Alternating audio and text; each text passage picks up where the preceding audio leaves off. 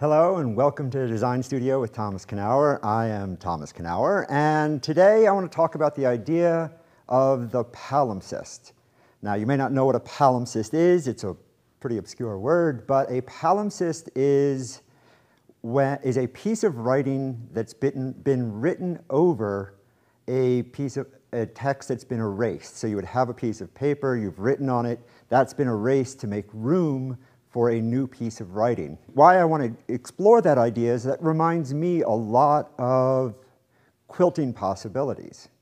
Not that we've erased the text, but really it's about writing a second text onto the substrate, onto the paper, or in this case, the quilt.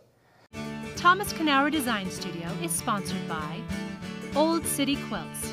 Discover quilting paradise between New York and DC.